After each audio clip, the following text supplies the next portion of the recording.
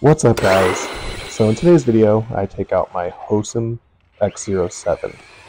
I have not driven this in a long time, and honestly, I had posted it on Facebook Marketplace, trying to sell it to buy another Canoe with it. I want a TTO2, or a Grasshopper Candy Green. Can't decide between the two. But anyways, I was like, it's just sitting here. I haven't used it in a while. I should at least get one more run in before I sell it. And I decided to take it out. Now that I drove it, I don't know if I want to sell it anymore. I had so much fun driving this. I mean, it's quick. It pops wheelies.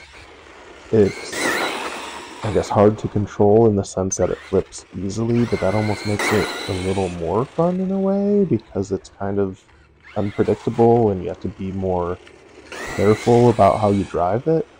So I really enjoyed driving this car. It's honestly the most fun I've had in quite some time. I think it's just because it's my fastest car, if I had to guess. I've not done a speed run on it. I'm hoping to get one in before I sell it, but I'm not too sure. Again, I might decide to keep this. It's a lot of fun. Hosim sent me this, I don't know, a year ago maybe, and I was able to review it. I didn't really love it. I had a bad experience. I flipped way too often. And it was just not super fun to me. So I only drove it a couple of times. I think I drove it twice, and then it sat for like 6-7 months. And then I was like, I haven't driven that in a while. Let me bring it out before it sells. And I just had so much fun. Later in the video, you'll see I'm able to do a couple backflips off of a tree. It's a really cool car. I know they also just released the new version. I think it's called the X07W.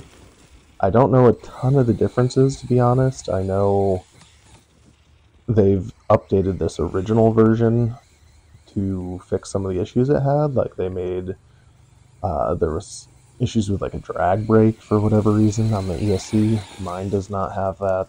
I think there was issues with the servo saver and being too weak. They upgraded mine to aluminum. I think they added in some other aluminum parts as well, like the tie rods maybe, or something like that. But it's a really fun RC car.